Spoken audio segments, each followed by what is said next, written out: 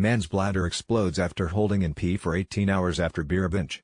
To view the full article, click the first link in the description below. You're in trouble.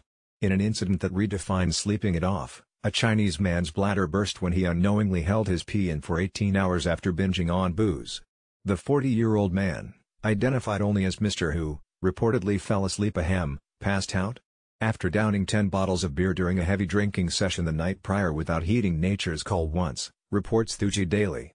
Man's swollen, calcified testicle caused by parasitic worm infection. Case report after experiencing searing abdominal pains, the logger logged Seoul reported to the Zhuji Peoples Hospital in Zhejiang, eastern China, where a CT scan revealed that his bladder was torn in 3 places.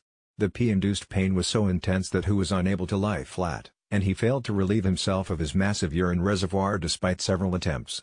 Even worse, one of the holes had ruptured toward the patient's abdominal cavity and forced part of his intestines to spill into the bladder, a complication doctors deemed potentially fatal if not fixed immediately.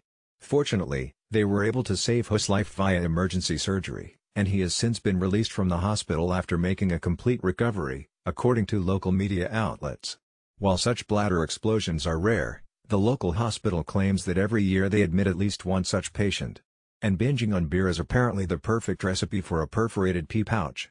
Man with penile gangrene has part of genitals removed when you drink alcohol. It causes the body to produce more urine than usual, so that can potentially contribute to the bladder being full. Dr. Bradley Gill, a board-certified urologist at the Cleveland Clinic in Ohio, tells Live Science. Gill adds that when accompanied by an inebriated individual being less aware of this fullness, this can result in traumatic bladder rupture. To view the full article, click the first link in the description below.